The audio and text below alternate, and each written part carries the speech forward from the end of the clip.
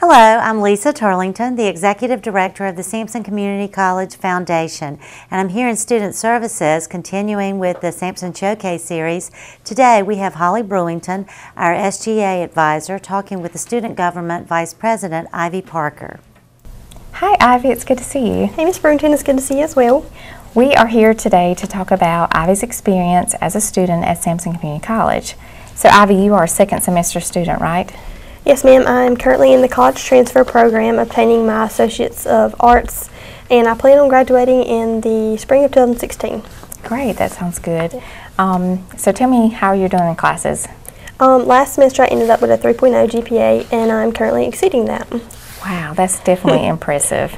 Well, I certainly wish you the best the rest of the semester. Thank you. Ivy's a very busy lady. She is a full-time student at Sampson, also has a full-time job, and finds time to be very active in SGA.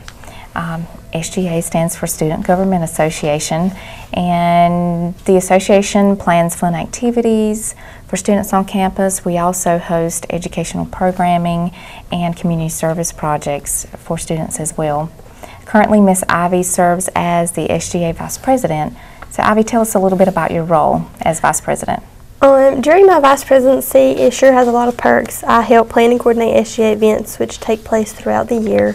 I also vote on changes the Senate would like to see happen around campus and events that we would like to sponsor. That's great, and I certainly do enjoy working with you. Curriculum students at Sampson Community College are already members of the SGA because they pay an activity fee during registration. And so SGA sponsored events are free to these students.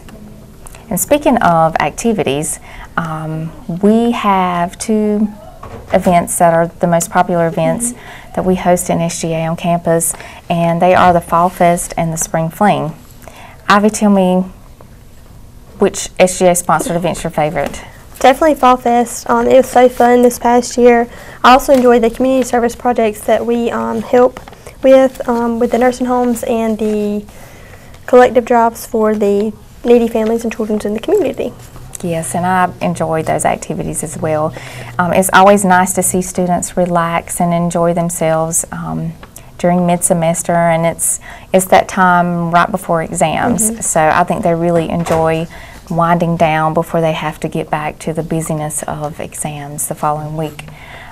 So Ivy, tell me about the scholarship you received through the foundation. Aside from meeting specific criteria and becoming an officer of the SGA, that made me eligible to receive the SGA Leadership Scholarship. The scholarship helped me pay for a couple of books that I needed, and I'm very thankful for the people who allowed me to receive that. That's great. And the SGA also consists of two other officers that are eligible for the scholarship, and that is the SGA President and the SGA Secretary. So we ask that you please donate to the foundation so that we can help give financial assistance to students like Ivy who work so hard and are so involved on campus and who are dedicated. And so we thank you, Ivy, for coming out today, and we appreciate it. Thank you for having me. No problem. Thank you, Holly and Ivy. If our viewers would like to learn more about student services or about the foundation, they can find us at sampsoncc.edu.